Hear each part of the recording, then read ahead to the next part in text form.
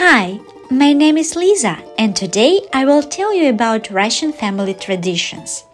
Russian families are large and friendly and are not limited to the husband, wife, and children.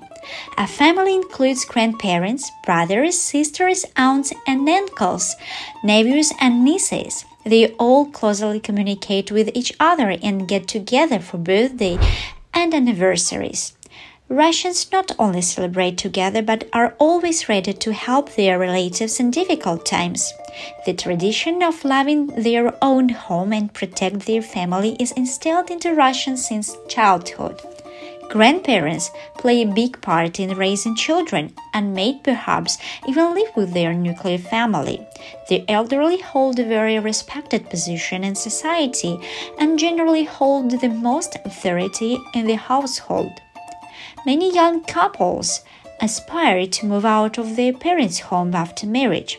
A shortage in housing and difficult economic conditions can make independent living a challenge, which means many grown children have to live with their parents. In the common Russian household dynamic, both parents usually work. It is more commonly the women's jobs that the men to care for the children and do the housework. However, many modern Russian families have alternative dynamics.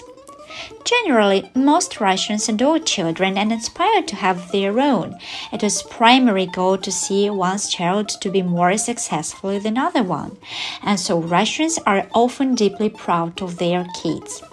People can be expected to boast of their son or daughter's success. However, there is a growing tendency for people to deliberately choose to stay unmarried and childless in order to focus on their careers.